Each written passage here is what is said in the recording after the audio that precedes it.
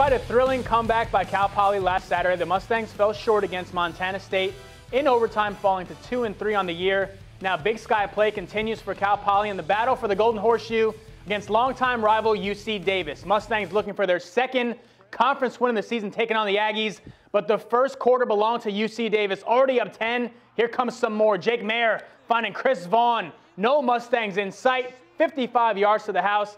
Aggies take a 17-point lead. They go up by as many as 34, but Poly finally gets on the board. Zooey Trans-Sampson punches it in from a yard out.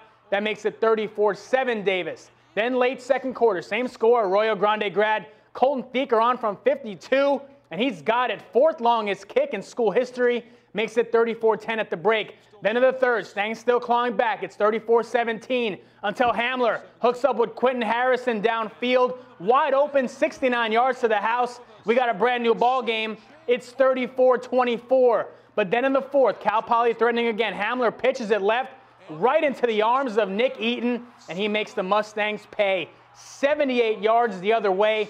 Aggies keep the Golden Horseshoe for another year. They win at 48-24 the final. So a tough night for the Stangs. But